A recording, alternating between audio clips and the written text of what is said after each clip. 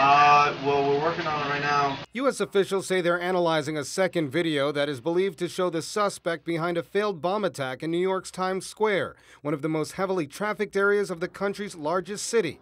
But officials aren't saying if the person in the video is a suspect. The bomb found inside of a sport utility vehicle contained propane tanks, gas, and 2 clocks. The device was extremely crude.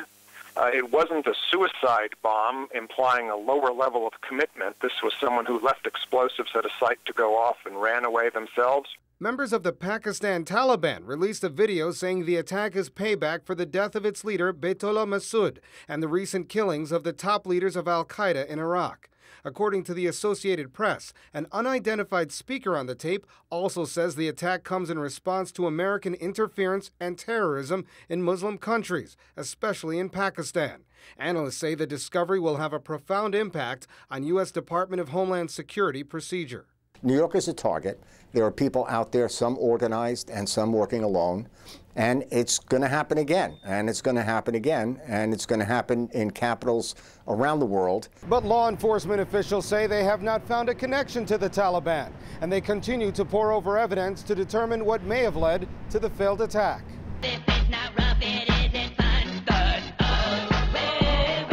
In what could be considered an unlikely link, authorities are also analyzing threats made to creators of a popular cartoon called South Park. Matt Stone and Trey Parker received threats from a U.S.-based extremist group that took offense to Prophet Muhammad wearing a bear suit. Anybody in the public eye who is critical of Muhammad or the Quran is going to draw a pretty extreme response. Detectives are reported to be investigating similarities between the New York bomb and 2 car bombs planted by Islamic terrorists outside of a London club in 2007. They say there are similarities between the types of materials and the setup used to make the bomb.